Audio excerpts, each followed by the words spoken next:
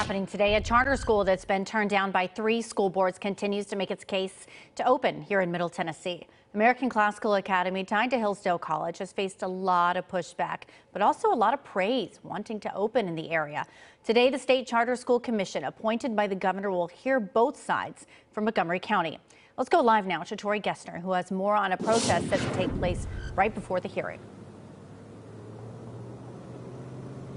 Nikki, a group of local parents are fighting against this charter school. They say the Montgomery County school system already doesn't have enough resources as it is, and they're worried this charter school will take even more of those resources away. The Montgomery County School Board voted against the charter school, but Governor Bill Lee handpicked a board that will have the final say. Some parents are worried the members will override the rejection. Advocates of the Hillsdale Academy say parents, teachers, and students want more public education choices, and this charter school would give that to them. They add it teaches kids not what to think, but how to think. I believe their efforts are a good fit for Tennessee, and we are formalizing a partnership with Hillsdale to expand their approach to civics education and K-12 education.